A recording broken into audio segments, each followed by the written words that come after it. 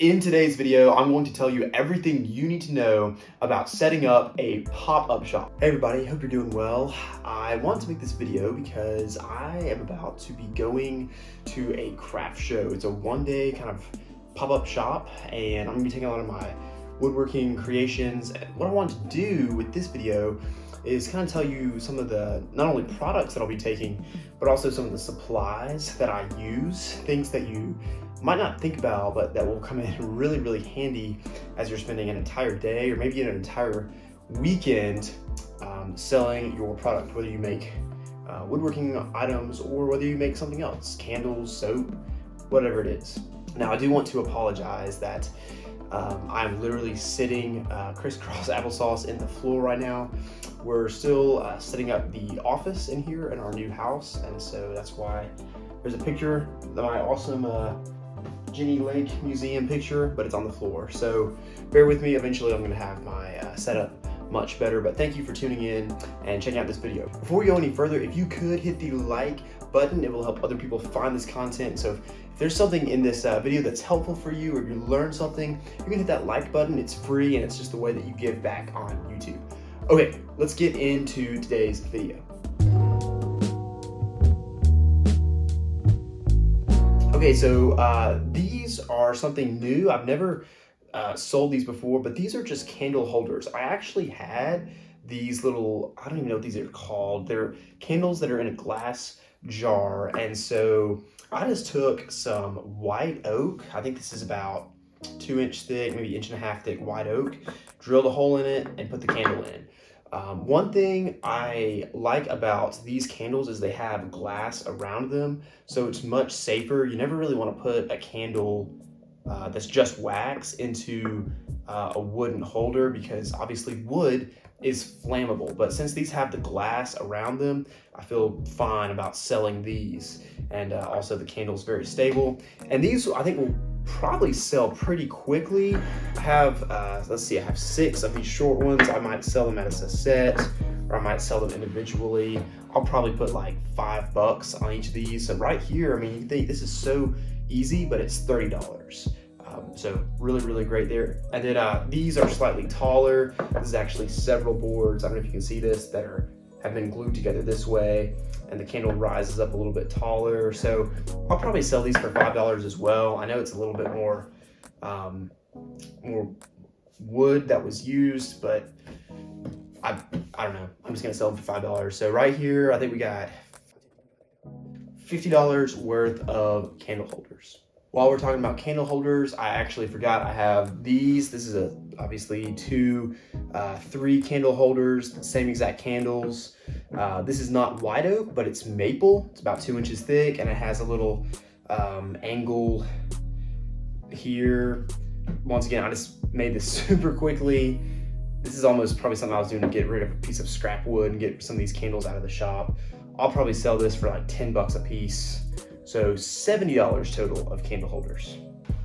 Okay, obviously up next what we have are some scrap wood coasters, and I have all types of different kinds of wood in here. I mean, I see black walnut, I see oak, I see black walnut again. I think this is sapele. So lots of different kinds of wood here. And I have even more. This is just a few that I wanted to put out for this video. These are really good. Now, here's why I like to have something like coasters. I'm probably gonna sell these for probably $4 a piece, and maybe I'll sell them for cheaper if you buy them a set of 4, maybe like 4 for 15. I think I did the math right on that. Yeah, maybe 4 for 15. But I like these because they're a very low price point, and so it gets someone started doing business with you. Like you'll see in a second, I'll have a bunch of charcuterie boards and cutting boards, and some of those can be like $80 purchases, and that's a lot of money for someone to spend, especially if they're going to visit other booths. But they might say, oh, I really like these coasters, and maybe they'll buy 2 coasters, that's $8, and they take my business card, and then they remember next time they're looking for a woodworker, they'll be like, oh, there's that guy that I bought those coasters from, and then they might go back and buy one of my more expensive items. Also, if they can buy something cheap and see that you are easy to do business with, and keep in mind later in the video, I'm going to show you my credit card setup and how easy that is. When they see how easy you are to do business with, they'll want to maybe come back and get something from you later once they've visited all the other booths at the event. So have something like kind of front and center that's a lower price point that people can see, and you can get some cash that way. One more reason I like lower price point items is this is something that kids can buy. You don't have to have a lot of money, obviously, to buy something that's cheap. And so maybe a little kid will come by and be like, I want to buy one coaster for my mom, and it's super sweet. And yeah, it's just, it kind of gives you more people who can potentially buy your products. And I think that's a good thing. All right, one more note while we're on coasters. I also have these. These are packs of 2, and they're what I call barnwood coasters. They're actually reclaimed lumber from a barn, I think from North Carolina or something like that. And I have a bunch more of these. I probably have maybe 12 sets of these barnwood coasters. I'll sell these for $8 for a set. So once again, $4 a coaster. I love the twine that kind of bundles them together. Once again, think about small ways that you can present your products that will be appealing to people. This twine, I mean, it cost me a couple of bucks for the whole spool, but that will really help me present my products, and people will be like, oh, this is so cute, and they'll buy it. $8, easy money. So right here, I mean, just right here, that's $24. I probably have $100 worth of just these coasters. Okay, so on to the next thing. I have right here one of my large charcuterie boards. This is maple and black walnut. This is just a really simple design. I have several different variations of charcuterie boards. Some are flat right here, which I like because you can stand it up against a backsplash of a counter. Some are round, which is just kind of gives it a neat look. People love to touch these.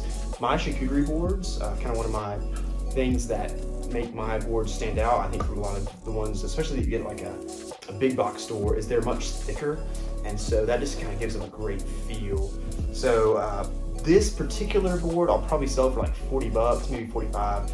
Black walnut sells really well. People love the dark wood, and it's more expensive. So probably $45 for this board. I have a ton of charcuterie boards from cherry and maple and lots of different types of wood. And really, I kind of price them individually. They're kind of in families of like small, medium, large, extra large. And they range in price from $20 to $60, just depending on how big the board is and what the wood, what type of wood it is. But I have a lot of charcuterie boards. Also, I have one of my end grain cutting boards. This has a ton of exotic woods, and it's a pretty small cutting board, but the checker pattern is really nice. I don't know if you can see this with the lighting in here right now, but I even have some purple heart down the middle. This pattern just turned out really nice. So I'll probably sell this for 50 bucks. Okay, so I was just talking about the large charcuterie board, and here are my other large charcuterie boards. And I just wanted to show you these so you can see that I take a lot of different varieties. There's different shapes, there's different glue up patterns that I've used here. This one's like a lot wider. So yeah, and I say all that to say, different people will like different things. So make sure you have a good variety. And these are just my large ones. I actually have some smaller charcuterie boards that I'll be taking to the show right over here. So I would recommend, especially if you're a woodworker, bring a variety. Also, if you're interested in learning how to make these charcuterie boards, check out this video.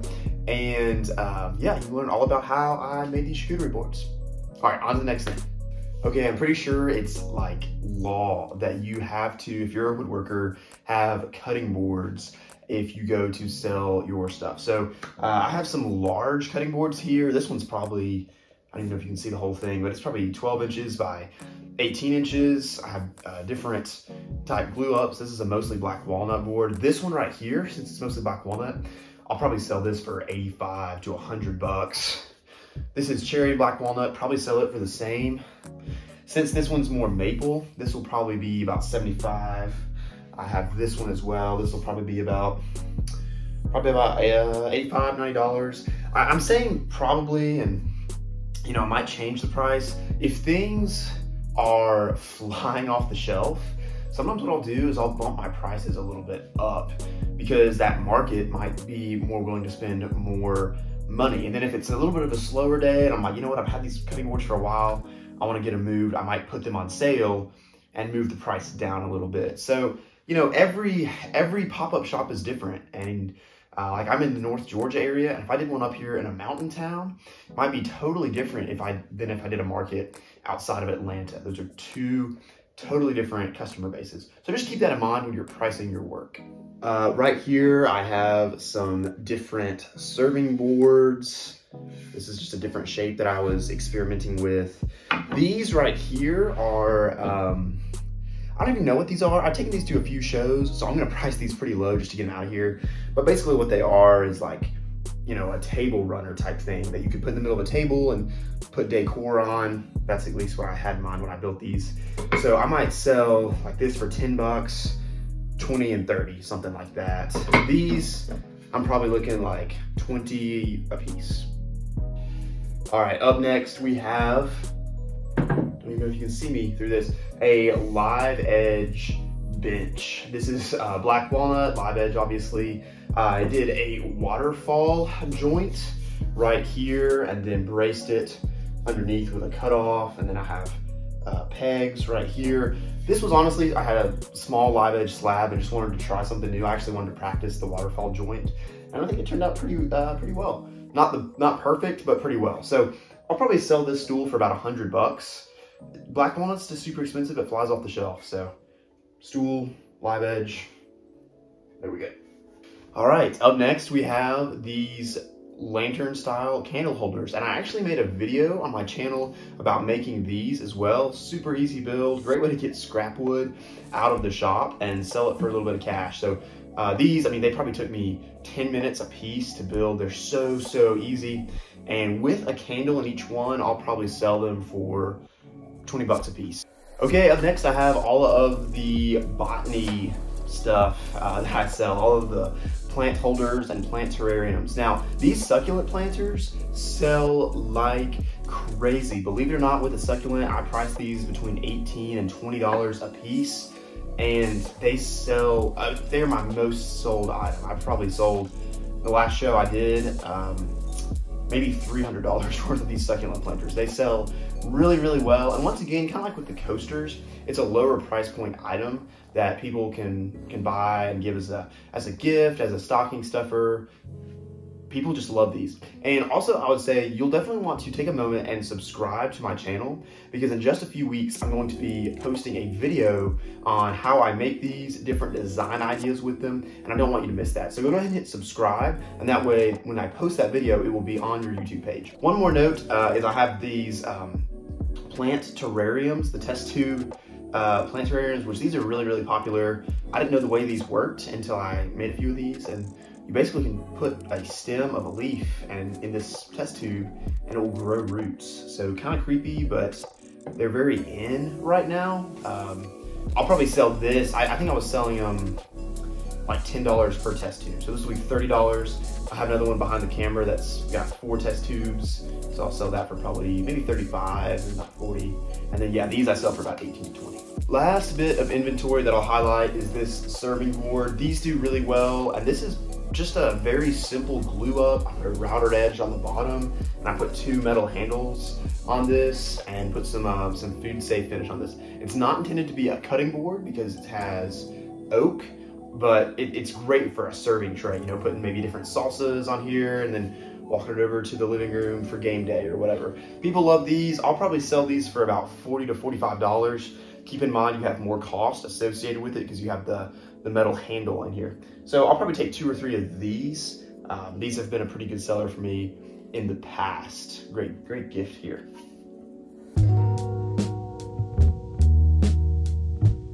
Okay, up next I'm going to show you some of the supplies that I use, not necessarily the inventory, but the supplies that I use to make sure that the customers have a great experience at my pop-up shop. Now, one quick note before we dive in, none of the products or brands I'm going to talk about are sponsored.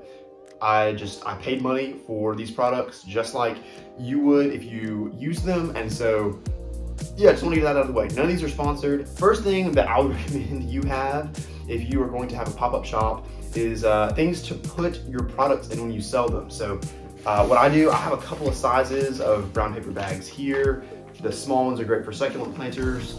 The larger ones are great for cutting boards, charcuterie boards, things like that. Now, this show that I'm about to do is just about 2 weeks before Christmas. So I also ordered about 50 different patterns of Christmas bags, and that might be a small thing, but you know, these bags will stand out. And maybe if they see a bag with a charcuterie board handle sticking out, they'll be like, hey, where'd you get that charcuterie board? And the customer can say, oh, it's this guy's booth down here, you should go check it out. Okay, next up is business cards. Now, I am a big believer, I haven't done an official study on this, but I'm a big believer that you can get as much as 5 to 10 times potential sales from handing out business cards as you can from what you sell that day at the show. So for example, someone comes up to my booth and maybe let's say that they are a realtor or a loan officer for a mortgage company, and they want to buy my charcuterie boards in bulk to give as closing gifts. What they can do is they can take my card, say, hey, I'll reach out to you. I can have a message on the back of my card saying, hey, I love to work with realtors and I love to partner with your business. And I might sell 15, 20, 30 charcuterie boards at a time to them to give as closing gifts. And it's just a great way to get the word out. So anyways, I will probably have as many sales as I have. I'll probably have 5 times that many people say, hey, can I take your business card? I got these from Vistaprint. Great deal. Just watch how if you order them from Vistaprint, watch how many you get. Basically, I could get 100 for like $57, and then I was able to get 500 business cards for $55 because I got free shipping with. Anyways, just check the quantities and make sure you're getting the best deal. But yeah, I got 500 business cards for about 50 bucks. Definitely worth the investment. It really helps get your brand out there. Okay, up next is my Square payment system. Now, my first show that I ever did, I was thinking, you know what, I'm just gonna do cash only. I'm sure when people go to a market, they'll take cash. And then at the last minute, I decided, you know what, I'm gonna go ahead and try getting one of these Square payment readers. And get grief, I'm so glad that I did that. I ended up making probably 4 to 5 times more sales through card payments and Apple Pay and Google Pay than I did cash. Even now at these pop-up shops and at different markets, people are expecting you to have a way to take credit cards and debit cards. So what I use for this is Square. You guys have probably used a Square system at a restaurant or at a shop before, and I'm telling you guys, it is just as easy to be the seller using a Square system as it is to be the buyer. It works so easily. You download a POS app to your phone or iPad, and it's super user friendly. I mean, I know it sounds like they sponsor the channel. I promise they don't. I just really love their product. I made this little wooden stand. They send you a sticker when you buy one of their card readers, and so I just put this up on my booth so people know, hey, you know, he accepts credit cards, American Express. Also, this is a different sticker, but this particular Square reader, I think this is their $50 model. It also accepts Google Pay and Apple Pay, and you can even tap your card to process payment. So really easy. It keeps the line moving too, which is super important because your booth, it's probably 10 foot by 10 foot or 12 foot by 12 foot. That's not a lot of space. And so once a customer has decided they're going to buy something, you want to complete that transaction as quickly as possible, and then they can, you know, take their product and leave so that other people can see what you have in the booth. If there's a big backlog of customers and someone walks by, they're probably gonna think, well, I'll just come back later, and they may never come back, and that's potential sales that you're missing out on. So the Square system is quick, it's easy, it accepts, if you get this version, it accepts basically any type of form of payment. Works really well. I wanted to show this. This is a swipe card reader that you can plug into your phone, and it actually comes free, I think, or at the time that I bought it at least, it comes free with any Square reader that you purchase. And I take this with me. I don't even think I've ever used it, but I take it with me just in case I have problems with this and or it dies and it needs to charge for a little bit. I have a backup plan. So with something as important as a card reader, you need a backup plan. So just have this, you know, just take it with you, and you can plug it into your phone and swipe if you need to. One more note, I know I've been talking a while, but this is probably the most important part of this video. Make sure that you have maybe a few extra battery packs that you can plug this into so it can be charging, because if you go to a show that lasts 8 or 10 hours, this thing's gonna be on for a long time. And so you don't want it to die. It has a great battery life. It's never died on me, but just make sure you're prepared to charge it if you need to. This last thing probably goes without saying, but it's one of those things that's really easy to forget as you're putting your pop-up shop together, and that's cash for change. Now, this is the cash that I had from my last show. I need to go to the bank and deposit some of these ones and get some $10 and $20 bills.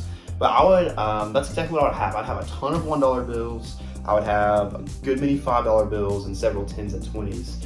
People still do pay with cash, and a lot of times more wealthy people come by these pop-up shops and they only want to pay with hundreds. And so, if someone buys an $18 succulent planter with a $100 bill, you don't want to have all your change, all your cash wiped out. And you don't want to ask them, hey, do you mind paying with card? My philosophy at a pop-up shop, or really anywhere, is you want to be as easy as possible to do business with.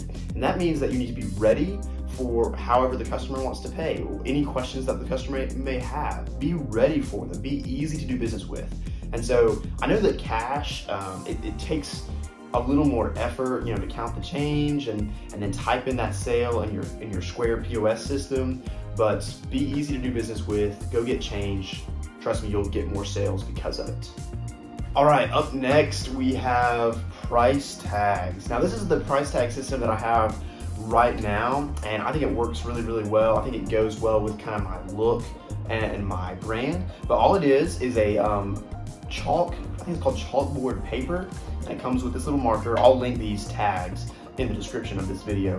And then I made a ton of these. I mean, I probably have 50 of these, and if you are interested, let me know in the comments. I can show you, I can create a video on how I made these and how you can make them very quickly and efficiently. But basically, these are just little oak price tag holders that are really, really cute, and I just put these out so people know the price of everything.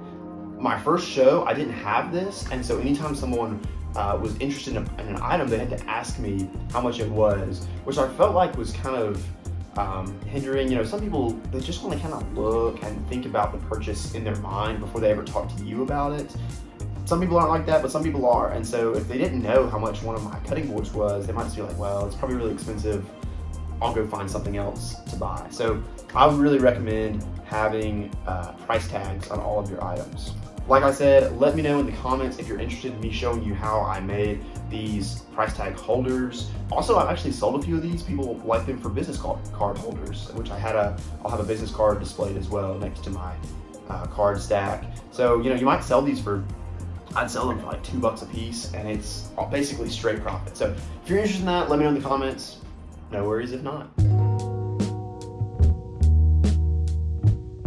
Last thing you guys need to think about when making a pop-up shop is your booth setup. Now, obviously I'm inside, it's like 6 in the morning, and so I'm not going to go pull out my tent right now. But basically I have a 10-foot by 10-foot tent. I ordered it off Amazon. I'll put a link in the description. And this is kind of like the covering for my pop-up shop, but there are several other elements that you want to keep in mind. Tables.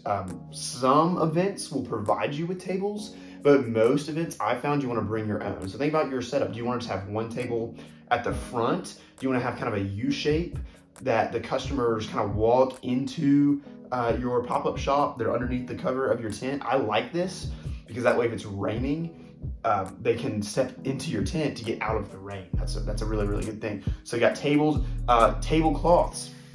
I actually just ordered, I'll put a link in the description. This is a Christmas show. I have some Christmas looking tablecloths coming in. I also have the classic black tablecloths. I think the woodworking stuff shows up really well against this black tablecloth. Looks really classy, and it kind of works for any event. So think about what you're selling, make sure you have a tablecloth, because I think having products, this might sound simple, but I think it makes a difference. Having products on just a gray plastic tabletop, it doesn't look good. It looks like you haven't thought through your setup. And so make sure you have a good, high quality tablecloth. And then the last thing I would recommend is get some good, comfortable camping chairs that you take to sit down in. There are going to be ebbs and flows in the day. The longer the show is, the more time you'll probably spend kind of hanging out. There will be maybe an hour rush, and then maybe a parade is part of the event. And so everyone goes to see the parade, and you're just kind of hanging out in your booth. So take a chair to sit down in. These events, they're more tiring than you think they will be. My first event, it was a 3-hour pop-up shop, 3 hours. And by the time I left that day, I was exhausted. Now, it was pretty much constant on my feet, constantly talking to customers.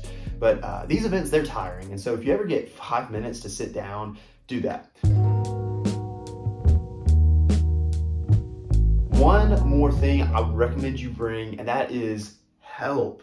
Bring some people to help you with your pop-up shop. Maybe you have some family members and they would just love to spend time with you, and you say, hey, I'll buy your meal at the food truck and we'll get to hang out. Maybe you pay them $100. You're definitely gonna want someone to help you.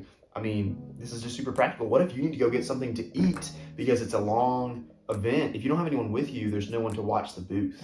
So you at least need 2 people. I would honestly recommend having 3 to 4 people that can help stock things, watch things, check out customers, whatever. So bring people with you. It really, really helps. Hey, thank you so much for checking out this video. If you have any further questions about things I do for display or anything about the payment system, anything like that, let me know in the comments. I try to check those as often as I can so that I can help answer your questions or just see what feedback you have. So yeah, leave me a comment. Also, if you learned something from this video, if it was helpful, if you could one more time, I'd just like to ask you to hit the like button. It's totally free and it's the way you give back on YouTube. And if you really enjoyed today's content, if you would like to subscribe to the channel, that would mean so much to me, and you'll be able to see the future videos that I'll be putting out. Hey, thank you so much for checking out this video. I'll talk to you soon.